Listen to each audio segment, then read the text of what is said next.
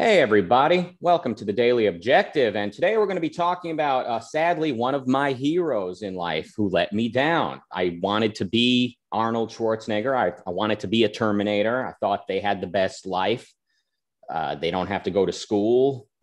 That was about as far as my reasoning went. But I mean, yeah, I've quoted Last Action Hero on this very show in the past. Nikos Lit Up over in Europe. They actually unironically think that's a great movie.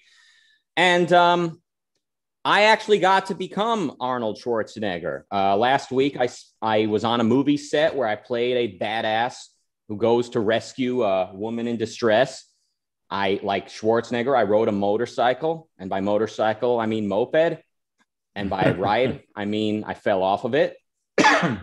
But the one who really fell off is Arnold Schwarzenegger with some of his recent Instagram posts. So here to talk about that with me is a guy who I think would play a better Terminator at this point. I mean, how many times does Schwarzenegger need to beat this dead horse? He's not right for the part. I think Mark Pellegrino would make a better one. How you doing? Good, man. And there's not 6 degrees of separation between me and Arnold Schwarzenegger. I actually worked with him. In his directorial debut, he directed an episode of Tales from the Crypt, which was a show in the late 80s and early 90s that lots of actors did. And I was in his first directed episode. Wow. So that's post Terminator 1 Schwarzenegger, the legend. Wow. Yes. Very cool. Post Terminator 1.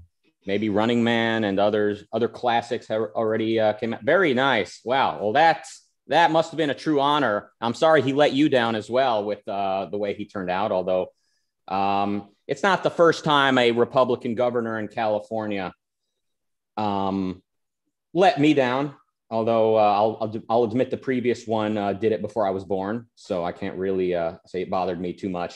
But I'm going to, I guess, read some of these Instagram posts by Arnie, and we'll see what you think, and we'll see what the people at home think. Please super chat. We've already got $2 from Marioline.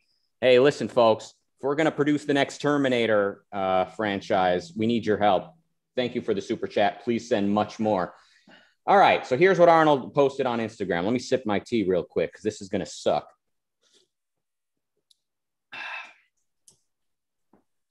Our country began with a willingness to make personal sacrifices for the collective good. It's right there in the closing line of the Declaration of Independence. Quote, we mutually pledge to each or other our lives, our fortunes, and our sacred honor, end quote.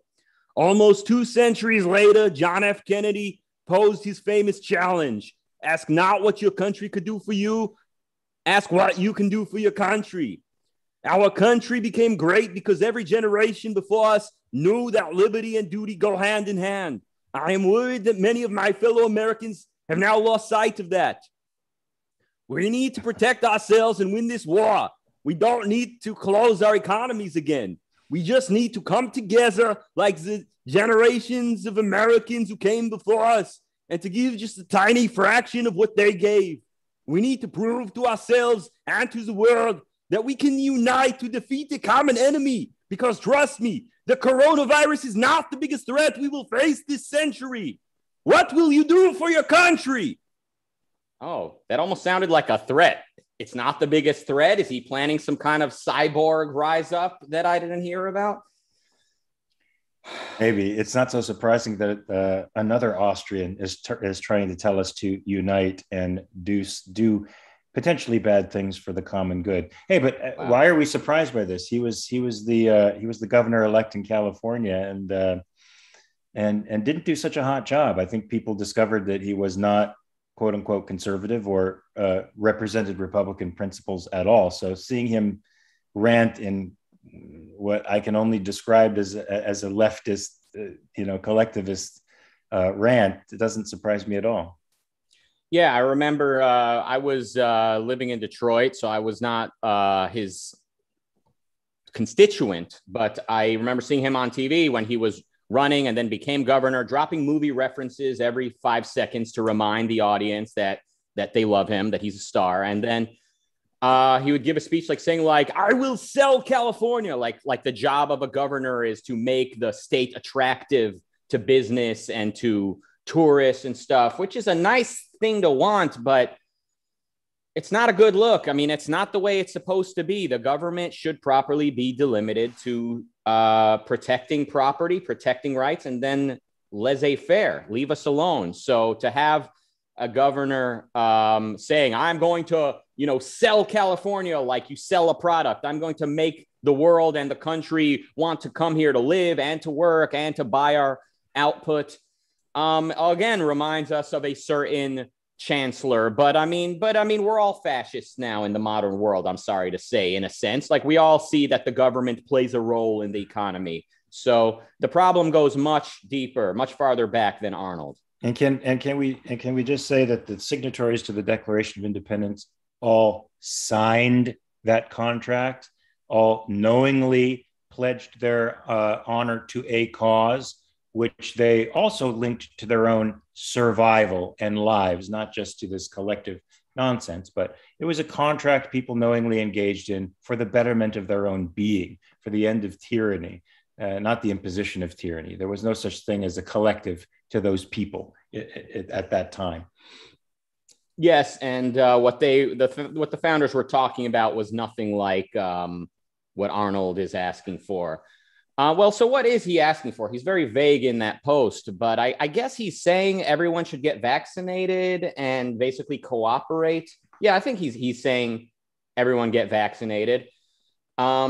So it really troubles me, as someone who's generally pro-vaccine, to the extent that I have an opinion, I am bothered seeing the way it's being pushed on people and the way that now I'm seeing Biden talk about, now there's this new vaccine. It's like, I'm totally fine with hearing about a new vaccine that kind of is like a vaccine 2.0, but I don't want to hear about it from the president. I don't want the governor or the former governor or anyone who's involved with politics telling me about it.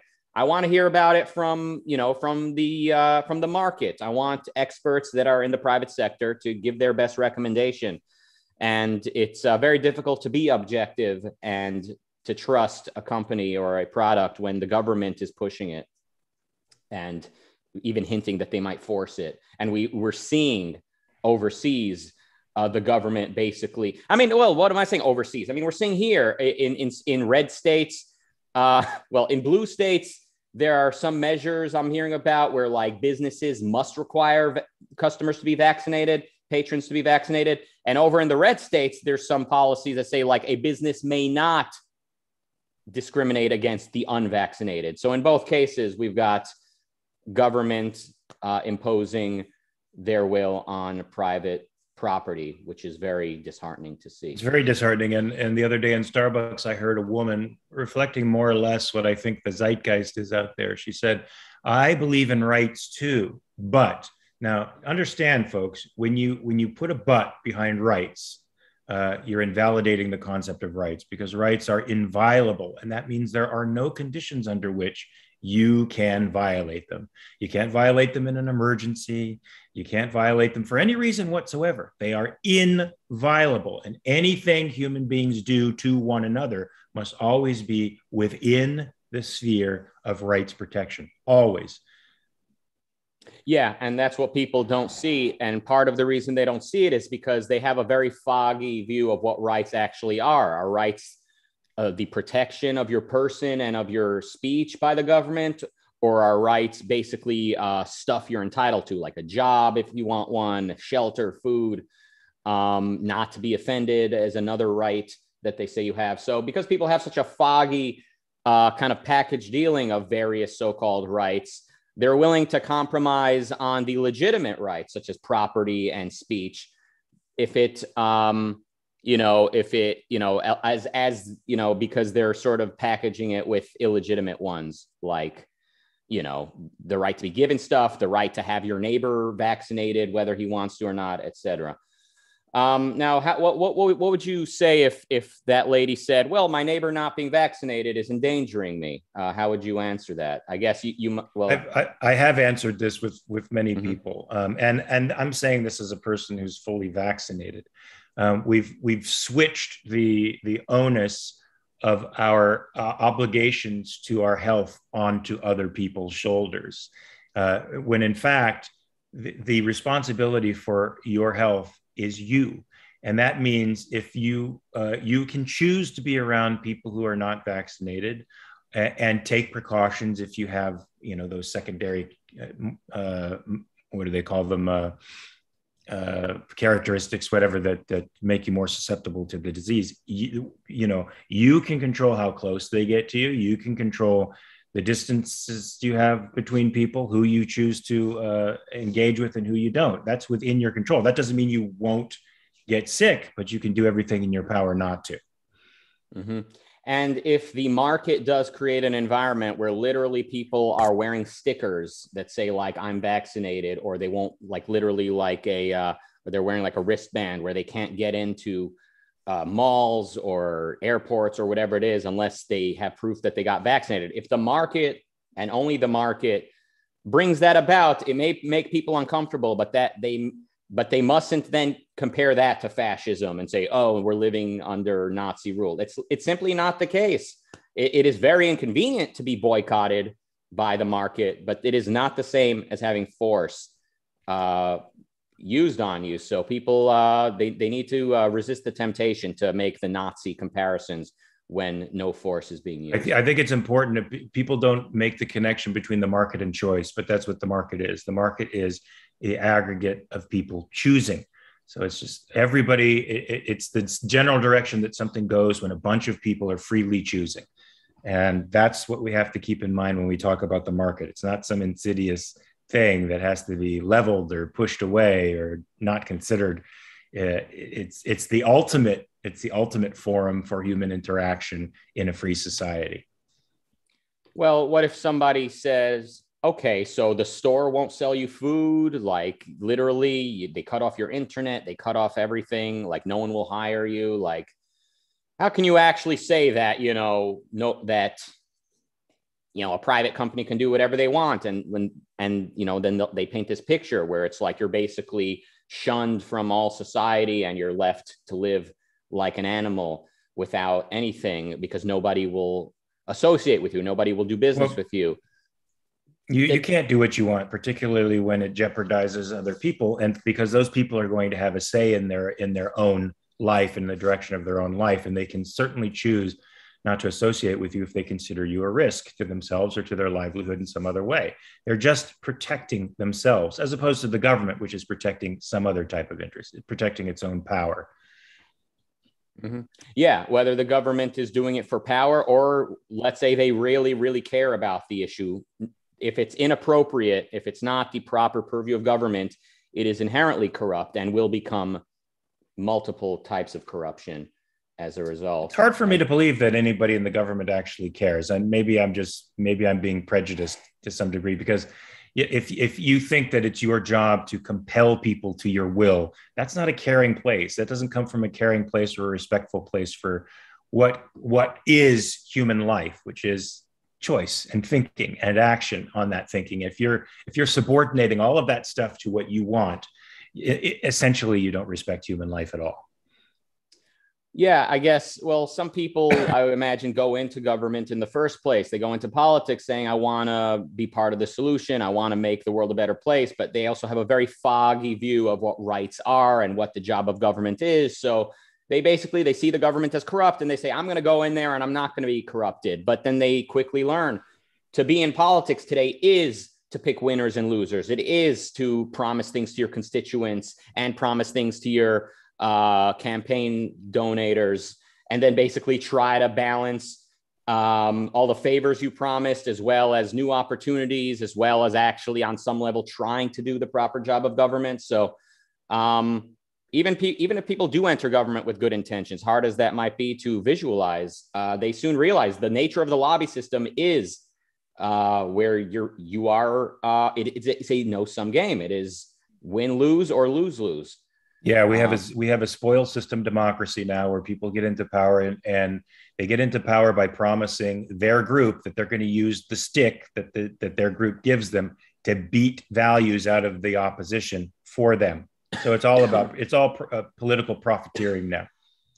I hate it when that happens. Excuse me. Sadly, that's true. Although when you do bring up the political class, I do feel like I want to push back and ask, like, tongue in cheek, well, which part of Canada did this political class move here from? Obviously, these are our neighbors. They went to our schools, as George Carlin used to frame it. These are our community neighbors. These are our people. They represent us when they go to DC or to the local government. So you and I don't like what they're doing, but they largely do represent the interests of their voters. Sadly, yes, the American people take a part of the blame, a large part of the blame for putting these people in power. But these are people who've decided to make a living by stealing values, by not producing anything, but by compulsion. And to me, there's something essentially sick in that. Hey, just a quick thing, respecting rights. I've had a reality check in the editing bay for a while. My editor was on vacation, but there will be one coming out in the next few days on rights specifically. So reality stay tuned. Check, the YouTube channel. Yes. Everybody go subscribe there, or you will be terminated. A couple of super chats. Zalmi with $4.99 says, "How are you?" And then some Arnold stuff we don't need to read here in mixed company. Speaking of which, here's Marilyn with $10 says, "My redneck cousins," their description, not mine, "are some anti-vax because of government's heavy-handedness. More people would get vaccinated if government backed off." That makes sense. This is true. I think the rest of the world looks at us, casts aspersions on us, when I actually think that for the most part, this is a very healthy impulse on the part of Americans, even if it's unhealthily expressed and they're just as foggy about the nature of rights as the people on the left. It's that sense of life. It's telling them this is wrong. They may not know exactly how or why it's wrong. They just know it's wrong and they're pushing back. And that's great. I agree. And I also don't. I think, let me challenge that after two more super chats. Hugh James with 99 pence and Robert with RON. I don't even know what currency that is, but he sent 10 of them. He says, quote, "Screw your freedom," says another Austrian with a tank. Well, where's the lie, I ask. But remember, again, we did vote for Schwarzenegger. We do vote for the current. I should have voted for McClintock. There you go. That must have been an interesting time. You could have voted for Gary Coleman, if I recall. It was just a fascinating, but also shockingly absurd time in politics, right? That was kind of like the genesis of this freak show we've seen in politics in recent years, I would offer. But let me push back a little bit, because I know you see this as a largely positive kind of American sense of life, which I don't know that you're wrong, but I also know what do you get with basically, let's say, a good sense of life without a good philosophy and a lot of bad epistemology. You end up in some very dark and harmful places. So the time I've quoted Last Action Hero on the show is the scene where the kid, he gets sucked into the movie, and then he's telling Arnold in the movie that the bad guy's in that house. Go get him. And Arnold goes, "This is amazing. I went to school to be a cop for all those years, studying various investigation and criminal psychology. And all it took this whole time was just to drive around the block, park in front of the house, and say, there he is in there." So the point being here that the arbitrary is worse than a falsehood. The arbitrary is as bad as it can get, I think. And that's basically what we're seeing. Someone can just arbitrarily say, "No, the vaccine is actually going to kill you," and people run with it. People can just say, the government is a puppet master, and the companies paid them, and we're pulling out of Afghanistan now because the companies they're making now so much money from the vaccine, they don't need money from the poppy seeds in Afghanistan anymore. Like, just literally, people make shit up, and people just go, "Yep, that's it. The killer's in the house. There it is." So the arbitrary, when people are following the arbitrary, to me, we are in really bad shape. That is why we're in the Tower of Babel, and it ends up making Republicans, I don't know, not friends of reason, in my view. Certainly, they're every day, passing day, they look less and less like allies of mine. Indeed, so. And same here. I think like what I was implying was the impulse itself reveals something very positive. Unfortunately, they're going off in their own direction, which I think is very negative. but at least many of their conspiracy theories don't have wide purchase in the culture. They don't have institutional capture. We can't say the same thing about the left's conspiracy theories and insanities. I mean, right now we're being driven off the cliff by the left's insane perspective about climate change, about this disease, even as dangerous and as real a threat as it really is. But their hyperbole is what is driving the other side to the hysteria in their own right. You know, that rightly, the people on the right don't trust the media establishment. They suspect that they have an agenda that there is more important than the truth. Why? Because specifically for the last 4 years, they've demonstrated an almost a unbroken capacity for telling a lie and so now nobody trusts them. They've lost the ear of the opposition at the very least. But most people, I think, look at media now as with a jaundiced eye. Yes, but yes, and I'm afraid to see some of the media that people are trusting. So I've long been critical of this alternative media we've seen spring up. I mean, it's a nice idea that, you know, us enemies of the state or us rebels, we're conversing, we're communicating in secret to get to bypass the establishment media. It's a nice idea, make a nice, great 80s action movie, but what are we actually getting? I'm seeing something even more topsy-turvy than CNN. Yeah, don't go from Don Lemon to Alex Jones. Go from Don Lemon to Yaron Brook, and there will be a world of difference. Yeah, and even with Yaron Brook or objectivists, you know, they need to give their opinion, which they're able to do, but to actually report the facts becomes very difficult even for them, because where are they getting this information from? It's become basically impossible to verify who's literally just reporting what is. So it's a sad state of affairs, which is all the more reason for people to follow their own selfish endeavors, their selfish pursuits, for people to choose their personal values and to follow them. So, you know, before I think we were able to change anyone's opinions on what rights are and the government's role in protecting them, we need people to be more selfish. We need people to really be looking at the world and asking, how can I get the best life as a whole available to me? And from there, I think more will follow. And one of the ways to pursue your values, I might add, is to support the Ayn Rand Center UK. Please, everybody, consider becoming a member and help this thing grow, and also get your own selfish access to exclusive content. Thanks for the super chats, folks. I guess we're about ready to call it a wrap. So coming up later today, I've got we've got boot camp at 8 o'clock UK. That's for members only. Boot camp with Don Watkins, I believe.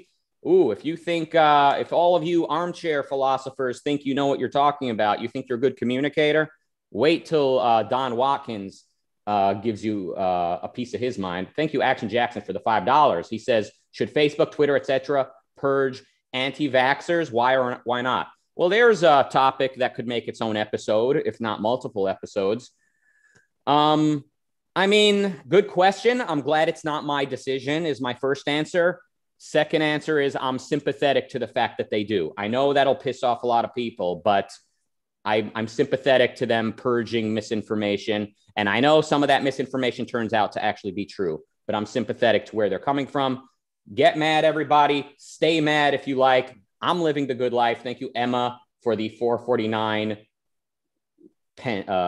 pounds. Mark, what do you think about Facebook and Twitter purging anti-vaxxer content? Yeah, you know, I have the same unpopular opinion. That's their right to do that. And of course they make errors, and maybe the prism through which they judge these things isn't exactly objective, but hey, it's their property and I'm using it and I get a lot out of it. So, you know, let the market be the answer to that.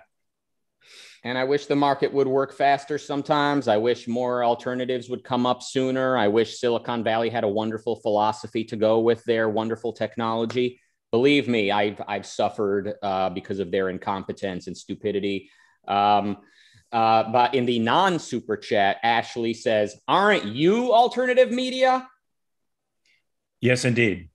No, what have I become? Well, that's why we're going to end the show. And thank you, Marilyn, for the $2. She says it's their platform. Exactly right. Thank you, everyone, for the super chat. So coming up at 8 o'clock, we got boot camp for members only. But for all the non-members as well, we've got Life on Earth at 10 o'clock UK time, whatever that means to you, here on YouTube and, of course, on Clubhouse. Now, we're going to be jumping over to Clubhouse right now. Don't forget, everybody, tomorrow is TV Talk, the hot new show that everybody loves, season 4 of Mad Men. I'm a season behind, I'm sorry to say. I fell behind on watching the show. So I'm watching. You're missing a huge Don Draper decline in season 4, and it's quite interesting. I'm looking forward to that. Right now, I'm almost done with season 3, but I wanted to ask regarding season 2. You know that character, Jimmy Barrett, the comedian with the loud mouth? Yeah. Does he remind you of a particular anarchist that had you on his show not long ago? Oh, wow. Okay, maybe on steroids. Okay. His look and his delivery style, his outrageous. Anyway, we're talking about Michael Malice, who I'm friends with. I know there was a lot of bad things said about Jimmy Barrett, but just the persona definitely reminds me. Rozzy says no TV talk tomorrow. Jack Schumann in the chat says, Rucka, we're canceled tomorrow. We're postponed tomorrow. Well, which is it? Okay, no. so they know better than I. I have a photo shoot. I have a photo shoot and a Showtime commitment. So I'm out, but I thought they might do it. So you'll be back on August 27th, a week from tomorrow. So that gives me and many of you time to binge on Mad Men and get all caught up. So I'm looking forward to that. You're going to be discussing season 4 and 5, which completely invalidates the idea of me catching up easily. So, but anyway, I'm glad you're actually speeding it up. So I'm not alienated from watching the show live for that long. So yeah, that's good.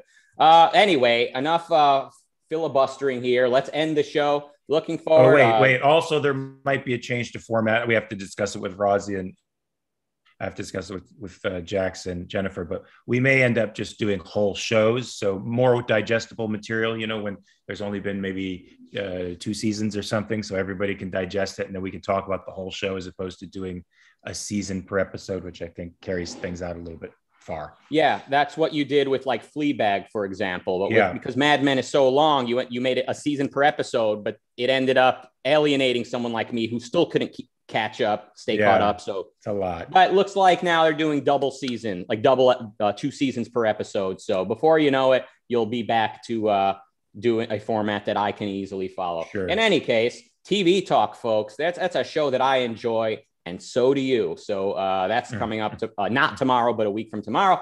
And the Daily Objective is on tomorrow as well. Can I announce the guest?